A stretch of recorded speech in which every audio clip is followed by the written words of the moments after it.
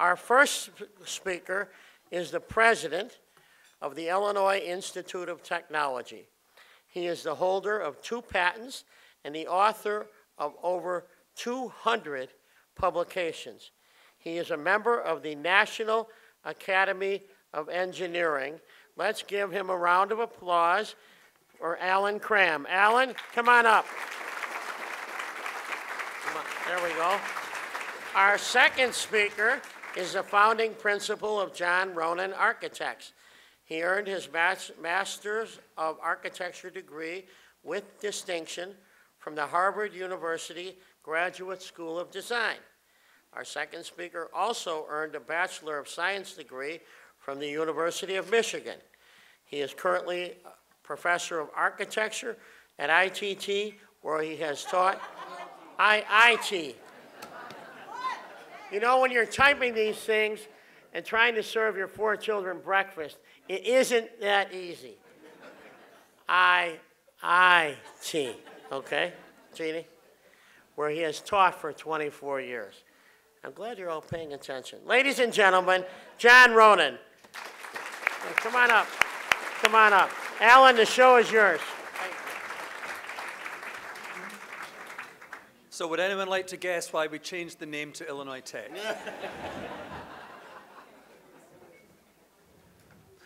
It really is a pleasure for me to be here and to talk to everyone today.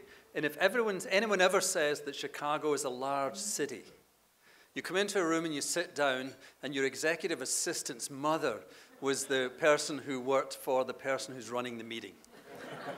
That's, I think, 1 degree of separation. I'd like just to introduce a few people first before I start talking. And I'd like the people who are here who are trustees of my university to please stand, starting with Bud Peterson, Anita Nagler, Ed Kaplan, Joel Kraus, Jim Hill. And if there's another trustee here that hasn't stood, they should stand now.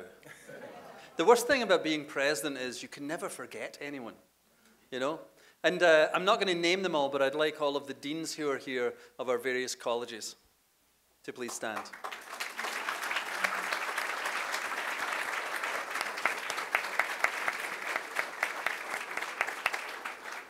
All right, here we go. First of all, I'd just like to talk a little about our university and just make sure everyone understands. Everyone thinks we're many things, but actually we are many things. And these are the schools we have, and I just want to go through them quickly just to remind you what everything is at our university. So the first is architecture. We are obviously the architecture department that was started by Mies van der Rohe. And we're famous because we have more Mies van der Rohe buildings on our campus than anywhere else in the world. And we're also one of the few urban campuses that was actually designed by one architect. So that's a really important part, that we have just a great architecture school that's ranked within the top 10 in the country. Next is engineering, and we just have an outstanding engineering department with all of the major engineering departments you would expect. But just to get to some of the things that have happened, I think the biggest alumni we have is Marty Cooper, who invented the cell phone, and you see him now in adverts because he invented the cell phone. And in the adverts, you see a young man, and every time I see Marty, I say, I keep seeing you on an advert, Marty, for inventing the cell phone. And he goes, yes, but why didn't they pick someone who was more handsome, more like me? Science, Susan Solomon, the person who went to the Antarctic and actually was able to explain why the hole in the ozone was expanding and how humanity had affected that, was one of our undergraduates. And we have many others who have done great things, but this is typical of our science. And at the moment, computer science is the biggest department in the science college and is growing enormously quickly. In fact, every time they talk to me, they say, you have to give me more space, more rooms, more faculty lines, because it is a really great story. And out of our computer science department are many of the young scientists who actually were part of the success story of CleverSafe. If you all know that CleverSafe was a startup that actually started on our university and eventually became too big for our tech park, our incubator, moved downtown, grew, and was eventually bought by IBM last year for $1.3 billion. Applied Technology is our newest school, that actually is only 5 years old. We started it as a school because we saw that in universities, in order to start brand new things, you sometimes need to start something new. So we started a new college where new degree programs that don't fit within the rest of the university could start. And actually, this is our fastest growing college, and actually will soon be the third largest college that we have in the university within 3 years. They're very focused on everything related to intellectual property and also IT technologies. Next one's human science, and this is a new college also for us because we decided we should bring together the groups in our university that are humanities, social science, and psychology into one group. They all had very common things. They're in the world of technology, but they're in these other worlds that are more related to humanity, so therefore the human sciences. And in this group, we have just 2 outstanding parts of psychology at the graduate level that are nationally ranked. Business is the Stewart School. It's at our downtown campus and on our main campus, the Meese campus. And here we have one of the top-ranked programs in finance in the world that actually was grown out of Chicago and the need for people to understand the technology behind finance. In design, any of you listening to the radio these days will find out that there's a program going on just now to show the artwork of Moholy-Nagy. Laszlo Moholy-Nagy was the person who came from the Bauhaus in Germany to our university and really founded the Institute of Design. So actually in our history we have Mies van der Rohe and Moholy-Nagy, who both were instrumental after the Second World War coming and building world-class programs within our university. And the last is our law school, Chicago-Kent. Here we have just some of the best lawyers in the country. We have an amazing results on anyone taking the bar exam, and we have amazing results of all of our students from the law school who go on into any competition, and they do incredibly well. And Abraham Lincoln Marovitz is a very famous lawyer in this state, one of the first Jewish lawyers to actually make it to the national level, and he's one of our graduates also. So just as a quick review of our university to realize we're all of these things. Many people think we're just architecture or just engineering, but we're all of these things. If we go forward, this is the mission of the university, and I just bring this up because this is something that we're very keen to preserve going forward. And the key words here are distinctive and relevant education, and in an environment of scientific, technological, and professional knowledge creation and innovation. And innovation is why we're here today, and I'm here to talk to you about the future of innovation at our university. A couple of other things that you should know about us before I talk about innovation. We are a global university in Chicago. Now, what do I mean by that? We have students from 100 countries. We have students from every state apart from Wyoming. Not sure what's wrong with Wyoming. People just say to me there are no people there. But we're trying hard to get someone from Wyoming. So if you think about that, what does this mean, a global university? 50% of our students, we have a large university, undergraduate and graduate, 50% of our students, the majority in our graduate programs, but about 25% in our undergraduate programs from outside of the country, the rest from within the United States, the majority from Illinois, Indiana, and Wisconsin, of course. So what does this mean? This means that students who are coming to our university learn to be global in the university. Students who are global learn what it's like to be in the United States by being with our students. I'm very pleased to say that this year, maybe for the second time, the US News and World Report started to report universities that were very global, and they did it as a very positive thing, that the future of everyone is to be global, and we ended up ranked as the #3 global university in this country, and I'm very proud of that we have this ability for all of our graduates to go anywhere in the world and have no fear because they will be able to meet another Illinois Tech graduate in the country they go to. So, let's talk about the future a little.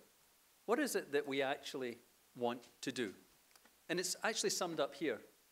We want to be the university where creative students interested in technology become innovators and entrepreneurs. Why is this important? This is important because the future is not based on things that you can read about anymore and things that you've learned and remembered. The future is about taking knowledge that you've developed over time and doing something completely new with it. The future is to be creative. You have to be a creative engineer. You have to be a creative technologist. You have to be creative in whatever you do. You also have to be able to work with people, work with teams. You have to be able to sell ideas. You have to understand the impact of your ideas. You have to understand if the ideas can become enterprise. So that's where we see the future for our graduates, that success for them will be by being creative and actually leading creative enterprise. And we're actually working in our university so that every student who's an undergraduate will actually have the ability to be taught by the Institute of Design, one of the leading groups in creativity in the world, about the techniques by which you can take creative thought and do something with it. Creative thought either on your own or creative thought by working with a group of people. We're very interested in having all of our students at the undergraduate level understand what it is to actually practice creativity and innovation. And this means that we have team-based abilities. We have a program called iPro. It's a 2-semester sequence of courses that all undergraduates must take that are part of our core curriculum, which is very unusual. And it means they must go into a group and be taught by the business school, by psychology, by ID, about how to actually think about creativity and how to be in a team, how to put together an idea, how to actually think about how ideas move forward, and how to build a prototype. And the reason that that's important is whatever your idea is, if you can't build a prototype and then test the prototype, you can't take the idea forward. So our university is really focused in this concept that you should actually take your creative ideas and do something with it and build a prototype. And then, once you have that prototype, you should take your prototype somewhere to a customer of that prototype and let them use it, and then refine your idea through feedback from the customer.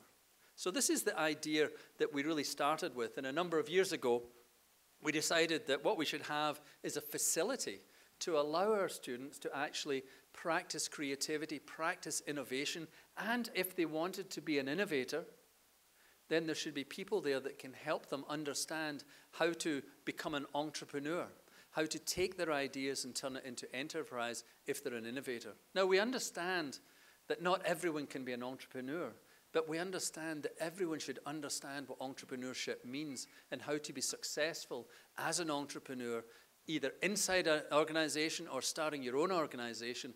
It's important for the student of the future to know this. This is in addition to being an electrical engineer, in addition to being a computer scientist. This is a level on top of the normal thought of what we should be doing in a university. This is our view that our graduates should be successful for life. There should be a career that develops with them because they went to our university. The idea shop that we built was our prototype of this idea. It was about 13,000 square feet. And we started working in it and discovered that actually the students loved this, to the point that we opened up the idea shop that students could come and just take their creative ideas and do things regardless of whether it was for a course or not. Yes, they were there for the iPro courses, but they could also go there and build things. Inside there is all the ability to do all of the 3D printing that's popular now, etc., but to actually make things, a maker space. And as we did this, we discovered that actually this space was woefully inadequate for everything our students wanted to do. And at that time, I started talking to Ed Kaplan, actually, about we needed to have a much bigger space. And we ended up thinking about this. And eventually, Ed stepped forward with a number of other trustees, but especially Ed, and said, I'm going to give you the starting funding that will enable this project to go ahead. And I'd like to thank Ed Kaplan for that at this time.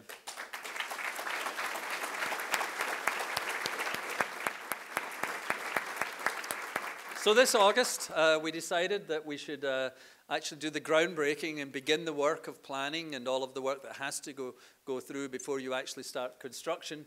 And before that, we'd gone through a whole process to pick an architect. And obviously the architect that was chosen is here, and I'm going to ask him to talk in a minute about just what it is we're going to build in the campus. But I think everyone should realize this is the first academic building that we've built in our campus for over 40 years. And this was a great day. You can see the mayor there, you can see Ed and many other people happily digging ground in Morton Park. So what's the vision of this? The vision's quite straightforward.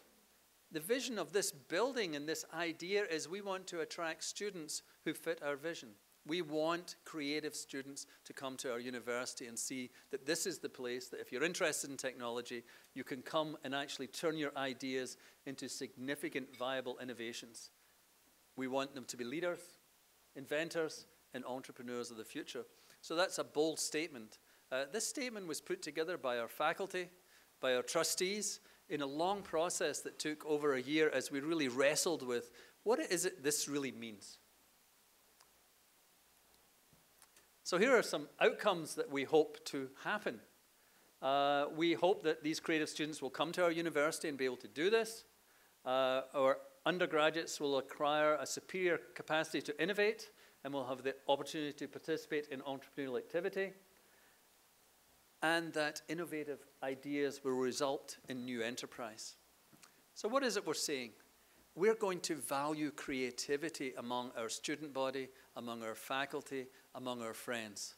This new Ed Kaplan Family Center for Innovation and Tech Entrepreneurship will hopefully be the hub of a group that attracts entrepreneurs, that attracts people interested in working with young minds that really want to do things, that want to really be with our students, want to work with our students, want to help our students in order for them to take their ideas forward.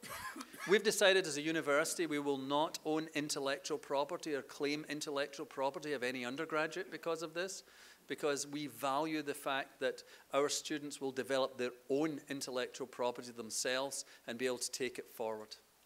I think when I look forward to the university, my greatest hope is that this innovator, this entrepreneur, will do wonderful things, and that as I end, I'm hoping that she will be the greatest engineer that we've ever seen. John, would you like to talk?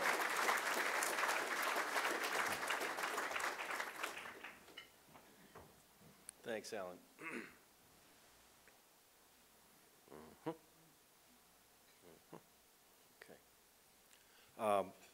Yeah, just to kind of piggyback on what Alan was saying, there was a time when knowledge and skills were why you went to college and how you got ahead, and then those days are really over. And now it's about creativity and an entrepreneurial spirit, which are the keys to success. So this has really changed the role of the university in the ways that Alan has described, and our buildings, therefore, need to change as well. So I'm going to take you through what is the Innovation Center. And it's really more than just another classroom building. It's an idea factory. It's a place of creative collision where students and faculty and people from all departments can interchange and exchange ideas and come up with new ideas that will lead to success in the future. These are the goals. Probably don't need to go through those again. Alan described those very carefully and well. So if we're talking about a building for collaboration, collaboration really works better when everybody's on one floor, right? Rather than separated by floors in a tall building. It's hard to collaborate with someone when they're 2 floors above you, separated by elevators. So this influenced the site that we chose for the building. These were, so what you see here is the campus of IIT. Here's State Street here.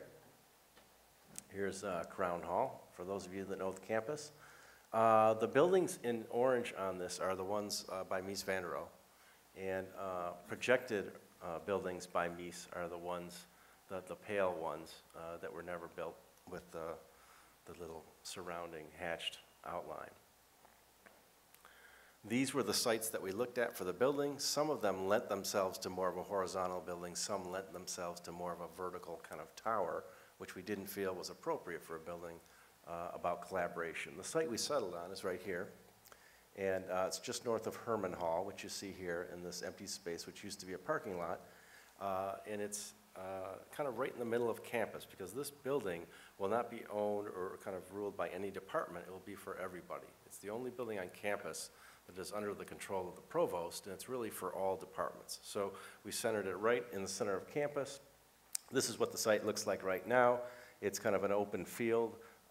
This is from 1980. It was a parking lot.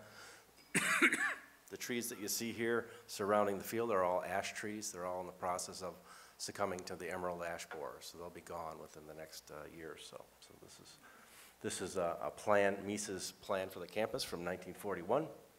Our site is located right here. This is the campus there. That's Mies explaining the campus to one of his students, and one of the only known photos of Mies smiling.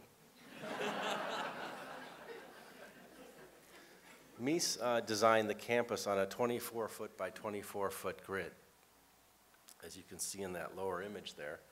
And the reason for that was that Mies saw the building as primarily three types of buildings: classrooms, laboratories, and then the communal buildings like the library and the student center, which were for everyone. So the Kaplan Institute is really going to be kind of a hybrid of all three of those kinds of buildings. It's going to be a lab for new ideas, it's a classroom of the future, and it's really designed for everybody on campus. So these are some of the early studies of Mies van der Rohe, where he's testing out this 24-foot grid. So you can see this is kind of what we're moving away from, the teacher in the front with rows of desks.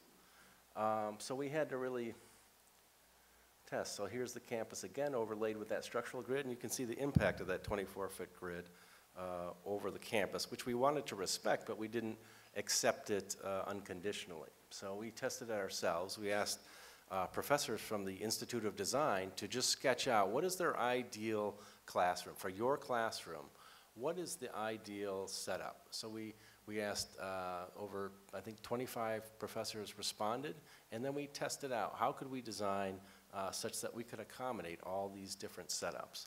And in doing so, we kind of verified this 24-foot module, so we took off from that. There was a very extensive programming phase that preceded the design, and this involved all the teachers on campus, many of the students, so there's a lot of input coming from all directions. It gets tabulated in this form, and this becomes the basis of the design. These are some early studies testing out possibilities on the site. And then this is the building where we are, where you can see Herman Hall here, and then the new building here. The new building is designed, organized around these two open-air courtyards that you see, that visitors enter through the building. And those are kind of like the eyes and the lungs of the building. They bring light and air into the interior. We want a very open, flexible building, very light-filled building. So if we take the roof off there, you can see the second floor. This is where the Institute of Design will be, and you can see the different kinds of spaces there. There'll be open spaces, open studio spaces like this. There'll be enclosed classrooms. There'll be project rooms where a group of maybe 6 to 12 students can have an ongoing project and keep it in that room. So it's designed so that students can move fluidly between kind of thinking and making. And the space is very flexible, and the furniture can all move around. This is a view from inside, looking from this flexible space through one of these courtyards that bring light deep into the floor plate of the building. This is the ground floor here. So we enter the building, the main entrance here, or from the west through the smaller courtyard, and we end up here with the concierge. There's a cafe here. There are studio spaces here. So this is where the iPros, or undergraduate entrepreneurial courses, are taught. So students will work collectively here, and then they'll break up into smaller groups. These are little curtains that can be pulled out to subdivide the space. So it can be one big open space, or it can be subdivided. And then the furniture is designed to create small clusters too. So maximum flexibility on the part of the building user. This is a big stair, kind of a tribune stair for lectures and TED Talks. Behind the cafe is an assembly space where students can put together their prototypes. And then we have a maker space here, which is state of the art. So we can think, the students can kind of get together, think, come up with ideas, quickly make something, and do that process all over again. Okay, so this is inside. Looking to the right is the courtyard outside, which is also a collaboration space. There's no real kind of outdoor controlled spaces on campus. Most of the outdoor space is residual between buildings. It's not real conducive to kind of meetings and so forth. So this will be kind of almost like 2 outdoor rooms, and we'll have furniture out there when the weather allows. And then these are these 2 courtyards, so I can actually move through the building without ever entering the building. I can, as a visitor, come through into this courtyard, go up this stair, which connects outside to this other terrace, and then back down and out. And I can look inside and see all the projects going on without ever actually entering the building. This is a view of the main entrance, so we're kind of going into that first courtyard, looking into the iPro studio, and heading towards the front door. These are some other views. On the top is looking north from Footlick Lane. So the building cantilevers out on the 2nd floor to kind of provide shading for the lower floor, but also to sort of assert itself amongst these other Miesian buildings on campus. And these are some collages, kind of Miesian collages, showing how one will get glimpses of this building from different spots on campus, but never see it in its kind of complete entirety. The building is innovative in its own right, in a couple ways. The 2nd floor of the building is enclosed in a dynamic facade of ethylene tetrafluoroethylene, which is a thin, clear foil, almost like a clear Teflon, that is air supported. It's 1% the weight of glass, and it has very energy advantages, which I'll explain in a minute. The structure of the building actually heat and cools the building. So in this diagram here, in the concrete floor, there's a metal deck here with concrete floor, and then we have radiant tubing in there that's hot and cold tubes, and it transforms that metal deck into a radiant panel. So we're actually using the structure to heat and cool the building.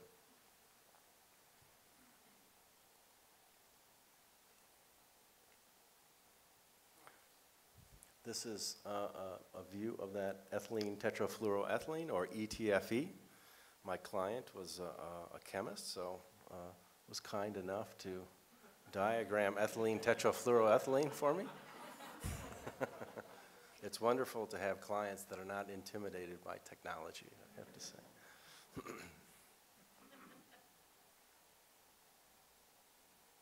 This is the section through the 2nd floor, so you can see someone standing here, and then this film that moves. So it's comprised of 4 layers, and the inner layers here can move back and forward. So by inflating differentially the different cavities, we can move the inner layers back and forward. So the reason that matters is that we can, in the morning, let's say, or at certain times of the day, we can allow more sunlight to enter the building. So we can modulate the amount of solar energy and solar radiation just by moving this facade. So we can fine-tune it, and it can change in real time according to climate and weather and time of day. So here we're letting it in, and then if we move that inner layer back out, we can bounce the light out. So during in the east facade in the morning, we can let less light in, and as the sun moves around in the sky, we can open that up and let more daylight in. This is how it works. So the 2 inner layers are patterned with these dots, and then when we press them together, we're creating a smaller area for the light to get through. So this is tied to a building automation system. So the building is automatically kind of moving according to climate, according to the weather even. So we can tie this to a weather station, for example. If it's going to be a cloudy day tomorrow, we can open the whole building up. If it's going to be a sunny day, we can close it down selectively on certain sides. One of the advantages of this film is that it spans great distances. So these are some of the early panelization studies. for the facade. This is later, so we were kind of in reference to the running bond brick pattern that Meese used throughout the campus. This was the direction.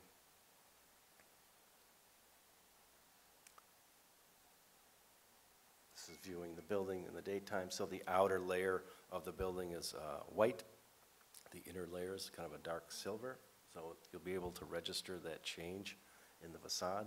The second floor cantilevers out and kind of floats over the ground floor, which is all glass, to allow passersby to look in and see what the students are doing and shade the lower level. It's one of the few, only 3 24/7 buildings on campus, so students can come to this building all the time. So anytime you're there, day or night, there'll be students working on their projects there. This is the view from State Street.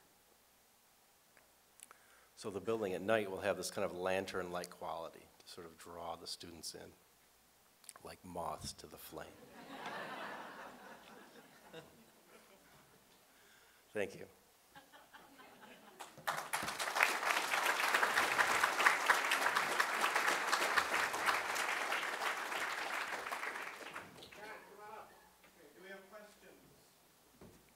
You know, a few months ago, Jay and I were talking, and he said, maybe sometime you'll come and speak at the City Club.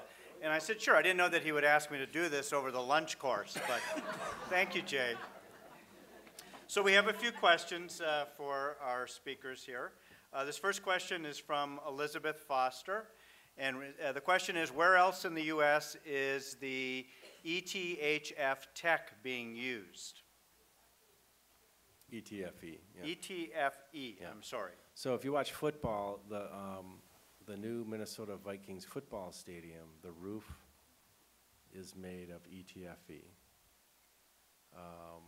You'll see it in canopies on zoos. It's becoming more and more used. It was a technology that was originally developed for sailboat sails, and the inventor was a German scientist, and he realized quickly that its real application was not in sailing, but in architecture. And if you've ever seen the Eden Project in Cornwall, England, it's kind of like a biosphere dome.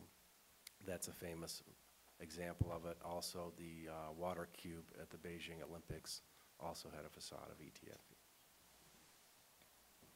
The next question is from Jeffrey Bayer. Do I have that right? The inflatable window system, has this been done anywhere else before? And the second question is, what is the anticipated lifespan of this system? Yeah, it's been done before in skylights, but it's never been done before on a facade. And its material hasn't been used in Chicago, so we had to go through standards and tests with the city to get it approved. It has interesting fire. It's not a plastic, so it doesn't get old and yellow and brittle like a plastic does. And Alan's a materials scientist, so I'm going to let him talk about that. But it doesn't really have a lifespan like a plastic does. It doesn't change its appearance, but it can be replaced after, I think the warranty is for 30 years. So, and then in a fire, in the event of a fire, it just kind of evaporates. So plastic will melt and drip, which is a problem in a fire. And this material just literally evaporates.